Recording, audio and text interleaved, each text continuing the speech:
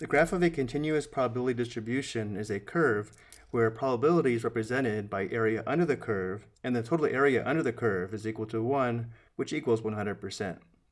In the first example, we are given x is a continuous random variable such that the probability that x is less than 7.4 is equal to 0.13, and the probability that x is less than 18.8 equals 0.31.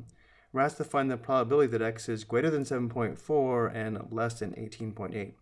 Let's just assume the curve below it represents the probability distribution for the random variable x. Let's assume 7.4 is approximately here.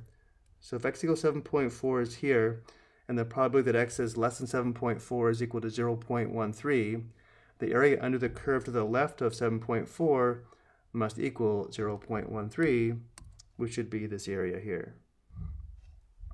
We also know the probability that x is less than 18.8 equals 0.31.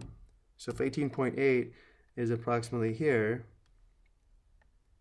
the area to the left of 18.8 under the curve must equal 0.31, which also includes the area to the left of 7.4, which would be this orange area here.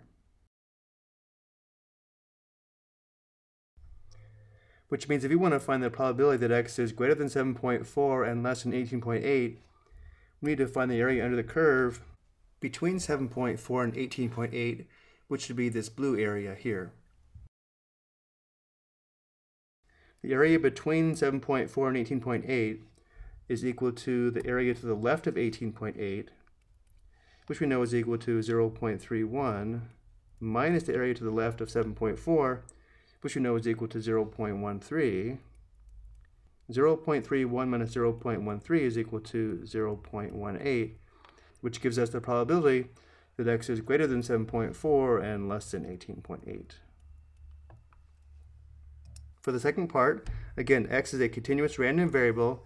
Now the probability that x is less than 11 is equal to 0.31. We're asked to find the probability that x is greater than 11. Let's assume 11 is here.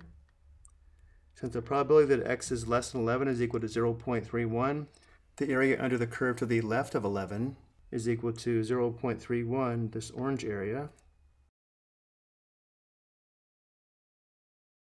To find the probability that x is greater than 11, we need to find the area to the right of 11, which would be this blue area here.